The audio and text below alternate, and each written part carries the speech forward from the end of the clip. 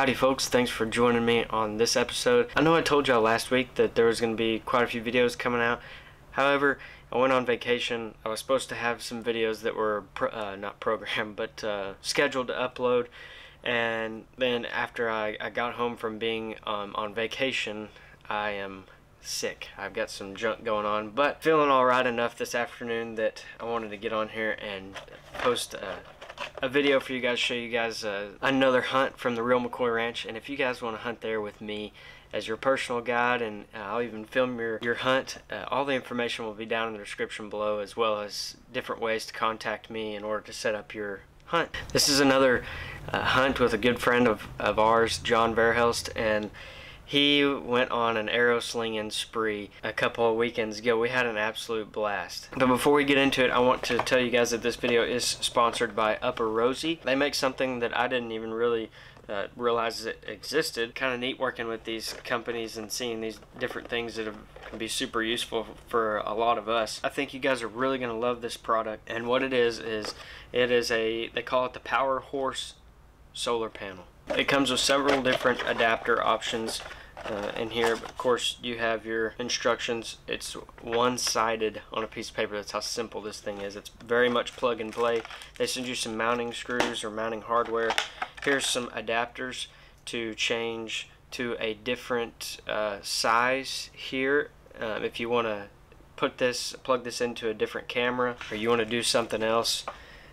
Maybe you don't want to put it on a trail camera, maybe you want to just use it on a regular 12-volt battery. You've got some different options here. This size here is your most common size for trail cameras, which is what I'll be using this solar panel for. And then this size as well as this size. And this adapter pops on right there. It's very simple. So you have 3 different adapter options. Then what's so cool about this solar panel right here, and by the way, it comes with a 10-foot long cord, so that's super handy. But this solar panel, obviously it's not very big, but it's unusual. It's got some width to it. There is a battery built in here. This is your charging cable. It's all one package, which I think is so neat. You turn it on with the button on the back, your light will come on. It'll tell you your battery level. As of right now, I haven't charged this thing, but in order to charge this thing, pop these 2 screws off, plug your USB cable in, let it charge the battery fully, and then another cool thing about this is it comes with a metal bracket. Raccoons are notorious for destroying plastic brackets on solar panels. For those of you that have feeders, multiple feeders, you know exactly what I'm talking about. A metal mounting bracket is going to be a game changer. But instead of having wires that go down and piggyback off the battery up to your camera, it's all one package. So you just take this thing and put your mounting bracket on the back here. You could easily mount this to a T-post if you wanted to, if you're running this on a T-post, or shoot screws in the top of it through a little sunshade if you have sunshade covers on your trail cameras. But after that, you get this thing set up. It's got the battery inside of it. Turn it on, plug it into your trail camera, and you're ready to rock and roll. This is the only camera that I had lying around, and it's lying around because it's a piece of junk. It's 5 points junk. But anyway, as you guys can tell, I'm going to just plug this in to the back right here, turn this trail camera on, and bam, it's running off of the solar panel, the battery inside of the solar panel. Now, as you can tell, there's no battery pack in here, so it's definitely running off of this. I find this to be a really neat tool that I think will be beneficial for a lot of us. So there'll be a link down in the description below for this Upperosey Power Horse solar panel. You guys go check them out. And I want to say a huge thank you to them for sponsoring this video. And now, let's change directions back to the hunt. By the way, one quick thing as we transition into the hunt, I want to tell you guys about the new 4B caps. I've got a huge box of hats here thanks to Mr. John. He's hooked me up here. I'm going to show you guys all these hats, and then I'm going to upload them to the website and make the website live. I've had a lot of you reach out to me and tell me that my website's not working. I know I've had it down because I haven't had hats in stock, so I appreciate all of you reaching out and letting me know about that. Also, all of the new 4B shirts are uploaded to the website as well, but by the time you're seeing this video, I will have all the new caps and all the new shirts. They will all be up on the website. The website will be back and working. Thank you for those of you that reached out to let me know of the issue with the website. I really appreciate it. This was back to the hunt though. This was a fun hunt. I kind of want to lay a little bit of groundwork here. We set this quad pod up last year in the fall, I believe. We hunted out of it a few times, didn't have a whole bunch of success. However, there's a group of rams that we have out at the ranch, and every one of the rams, just about, all the mature rams, are all absolute giants. They're huge rams. And we noticed in the morning times they liked hanging out up around the front gate, and where this quad pod is set up is up towards the front gate on one of the only water sources on the property in the dry season. Anyway, it's one of the only main water sources.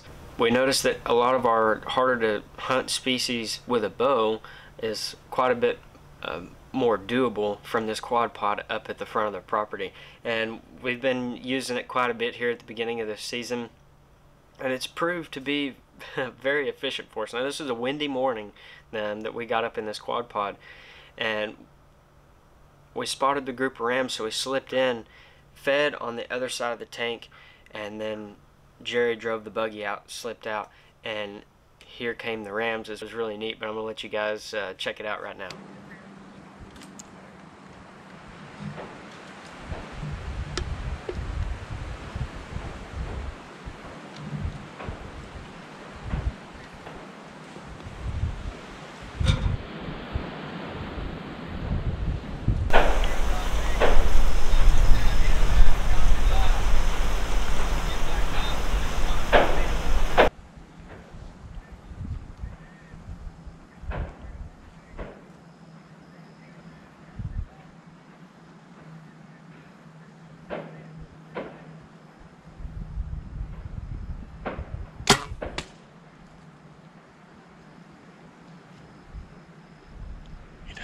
He's been hit. That was crazy.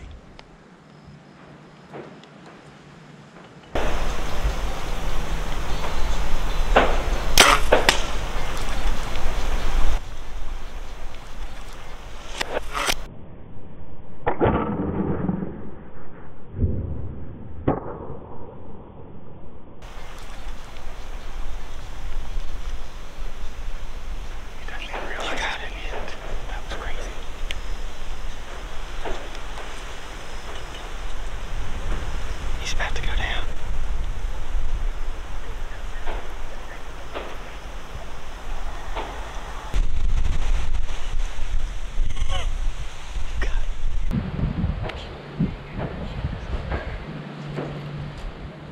We had a good wind. It was kind of a crosswind, but it worked out well for us, and John was able to make an absolute perfect shot on this huge Texas doll.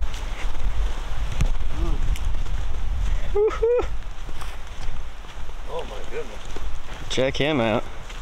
He's just as big as that doggone. You can see they started sparring. That's why he broke off. He almost broke off. Oh, he only got all this mass because I got small hands. Golly, that's a big dude. He is huge. It didn't run out any more than probably 20 yards at the most. Probably didn't even go 20, and then piled up. It was a great hunt and a great way to kick off the morning. This particular day was fast and furious, and lots of animals hit the ground on that Saturday morning. I was planning on clumping quite a few of the sheep videos together, the sheep hunting videos together.